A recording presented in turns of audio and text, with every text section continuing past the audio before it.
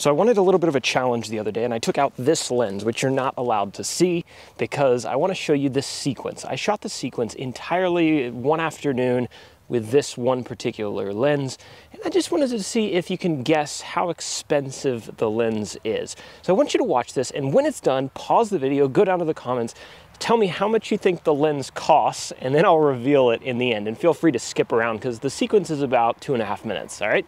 Here we go.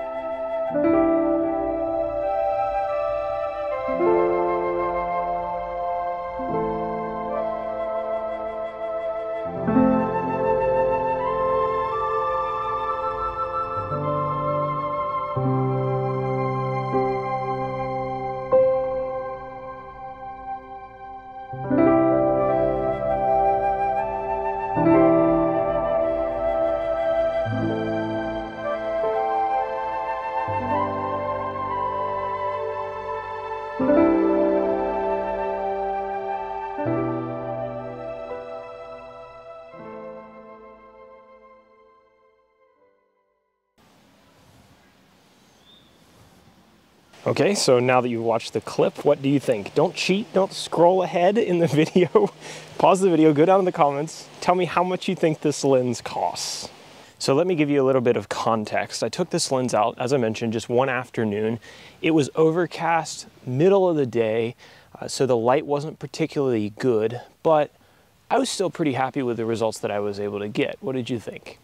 Another good thing to ask yourself would be, well, if I had taken any of the photos or videos in that sequence, would they be satisfactory to me in the kind of photography or videography I want to produce?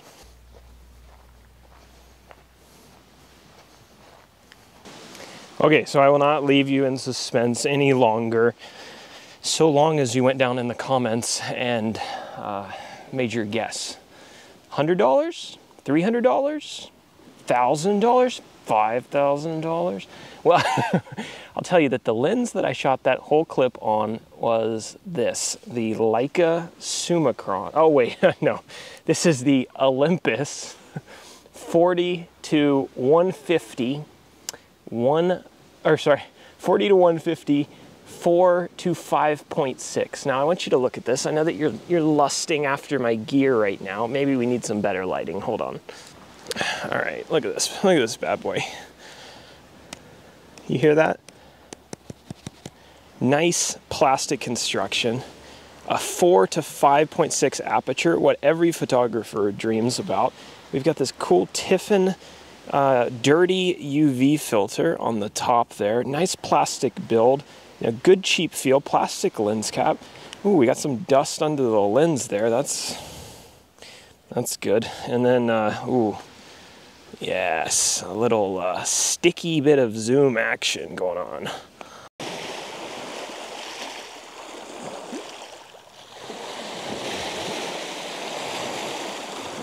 Hello, little ants. Yes, I know that you wish you had this lens. Now I know what you're thinking right now. You're like, holy cow, I wish I had this guy's kit. So here's the reason I wanted to make this video, and here's the reason I asked you if you would be happy with any of those photos or videos that I showed previously. It's because I was kind of happy with them. They turned out better, I guess, than I expected. But in all seriousness, this is a kit lens. This was paired with a bunch of cheaper Olympus bodies back in the day. It may still be, I don't know, along with the 14 to 40, which is about the same build quality. But the reason that I wanted to make this video is after I took this lens out, took those photos and those videos, I was pretty happy with the results. And it was a good reminder to me that money isn't everything. If you're like me, you love watching reviews and camera reviews and lens reviews on YouTube. And unfortunately, they're always comparing the old lenses with the new lenses, and it's just this revolving door. So they're always telling you why you need to spend the extra $300 to get the better, to upgrade your kit lens, or to go with the pro lens and spend an extra $1,000. And here's all the reasons why. And it can leave people feeling like, wow, you know, all I have is a kit lens. I guess I'm not a real photographer. I guess I can't produce good content. And I think that's just absolutely not true. I just wanted to make this video as an ode and honor to kit lenses. Still out there doing their job. And I want people to know that if you're a kit lens person, if that's all you can afford, or maybe you just don't want to upgrade, or you have a family and you have priorities as far as how you spend your money, and spending it on $1,500 lens isn't one of those priorities, you can make as good a content as anybody. At the end of the day, it's not really the gear that matters. Does it help? Sure. Does it make your job easier? Sure. You work hard enough though, you can make tremendous content with a lens like this.